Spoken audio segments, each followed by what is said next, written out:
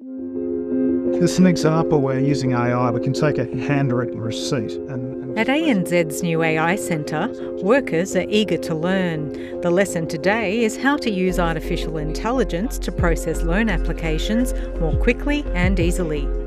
Whenever you apply for a loan, we have to pick up all sorts of information such as payslips, proof of employment, complex loan contracts. AI can now allow us to actually take information from documents and extract a lot of that meaning, and cutting the amount of time it takes from hours and hours down to sometimes mere seconds.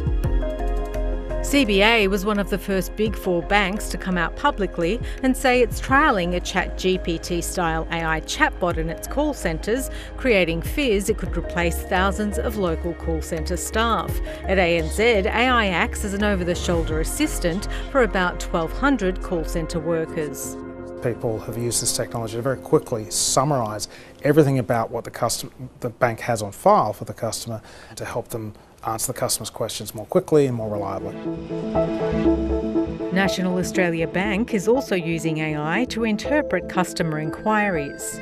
If you're taking a call and a customer is agitated or they're upset or they're just, they're relatively neutral, our vision is that we'll be able to service that up to our bankers so they kind of understand what their call is about that they're about to take, and also give the right level of empathy to customers. There's not enough transparency in the information that's coming through. But there are concerns about the way AI is being used. The Union for Finance Sector Workers wants more transparency from the banks, including about how people's jobs will change, and it's worried using AI for sentiment analysis can be misleading. One of our members was having a phone call with one of their customers, and they made a very mundane comment about the weather, how it unfortunately is raining at the moment. The AI said was that this was a negative customer interaction because they used the word unfortunately. Although it is called artificial intelligence, it still does need that human oversight. The boss of this tech startup is using an AI tool he created to help super funds assess a customer's financial position. He wants to pitch it to the Big Four banks, but concedes it would replace some roles. The idea of thinking that this technology will not have an impact on the job market, I think it's ludicrous. Of course, there is going to be an impact. AI consultant Joe Sweeney says there's also a risk that it strays into financial advice. It's an idiot plagiarist at best.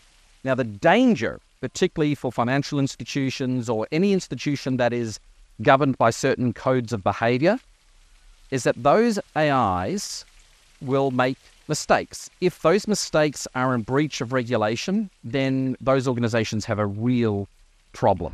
The rapid pace at which AI is advancing means the technology is moving faster than the regulation.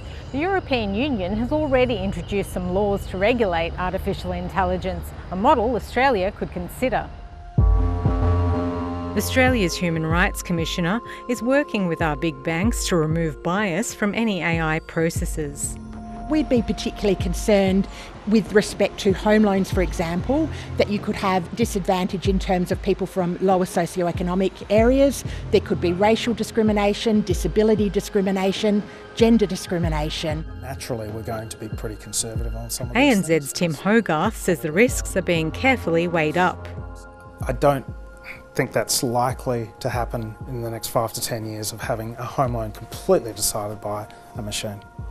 I think it's very likely, though, that the way we're going to buy homes will be fundamentally different. A difference customers will soon start to see when they interact with Australia's biggest lenders.